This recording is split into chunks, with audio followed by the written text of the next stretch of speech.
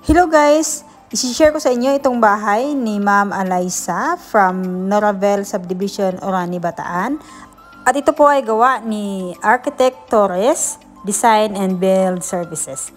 Ito po ay 2-story, 4-bedroom, modern contemporary house.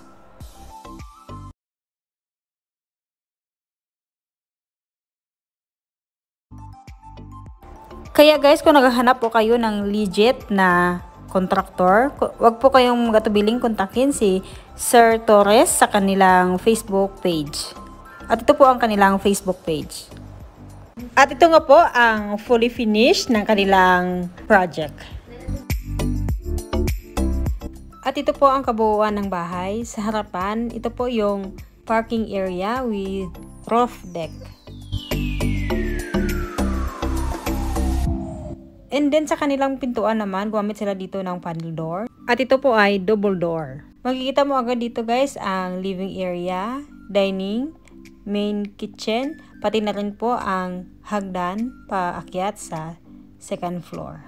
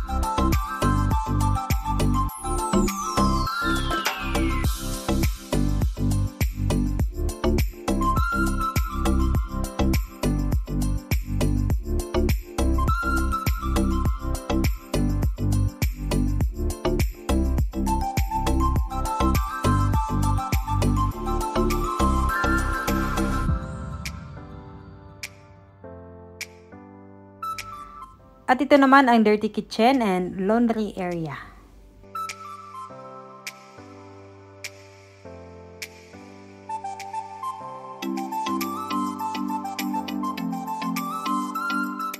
At ito naman ang common toilet and bathroom sa baba.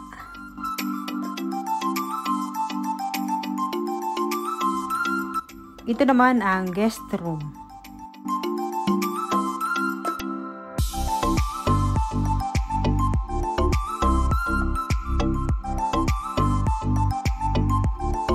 Sa Torres Construction Company, ito po ang kanilang trademark, ang floating staircase.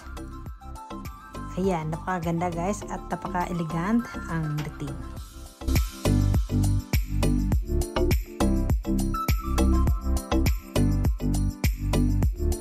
At ito naman ang family area sa second floor.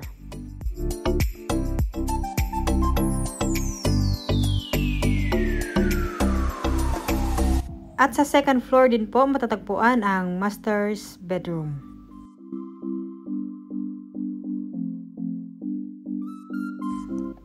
Ayan guys, napakaganda at napakalawak na bedroom.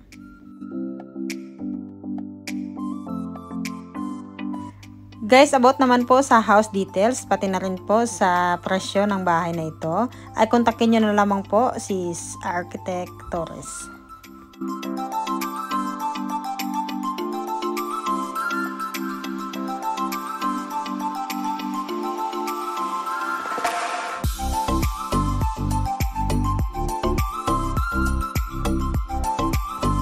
The walk-in closet and master's toilet and bath.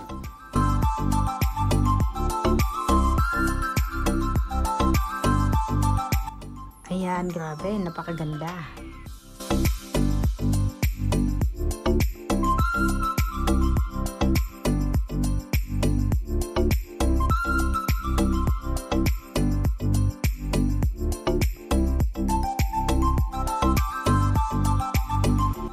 So guys, sa second floor po, meron din pong common shower room.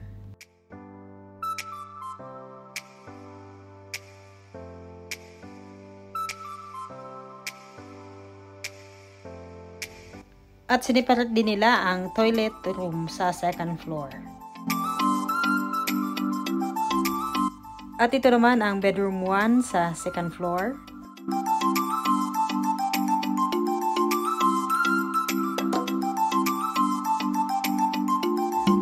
At ito naman po ang kids bedroom.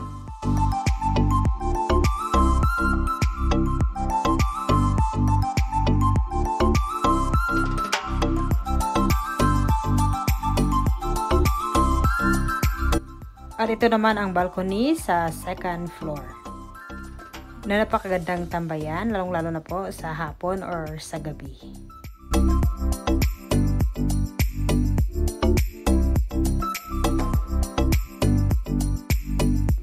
So, ito na guys ang front view ng second floor.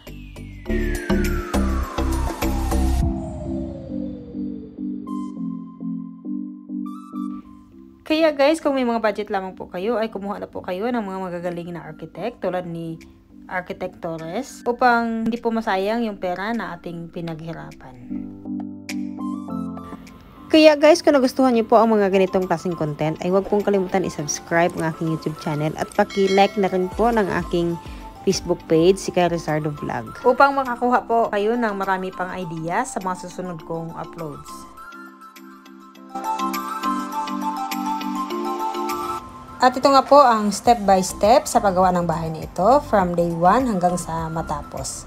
Kaya guys, panoorin niyo po ang video ito dahil makikita nyo guys kung gaano ito katibay at hindi po tinipid sa mga materyales ang bahay na ito. Kaya kung isa ka po sa naghahanap ng construction company, ay huwag pong mag-atubiling kontakin si Sir Torres sa kanilang Facebook page.